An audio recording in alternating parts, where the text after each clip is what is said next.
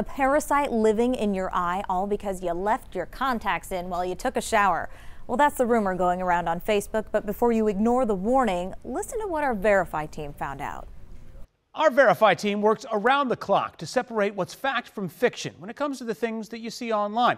Now, we want to warn you, this next image is a bit graphic. A reporter says he was left blind in one eye after taking a shower with his contact lens in because of bacteria that was found in that shower water.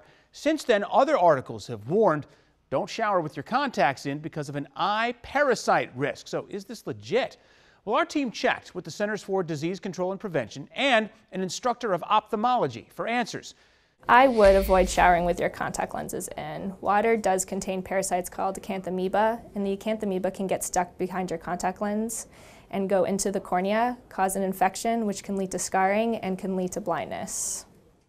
Acanthamoeba don't need you. The CDC says the parasite can be found in tap water like a shower and whirlpools, and an estimated 85% of cases happen to contact lens wearers. You can decrease your risk by washing your hands before touching your lenses and avoid using tap water to disinfect your contacts or the case. Here's another important reminder from our expert.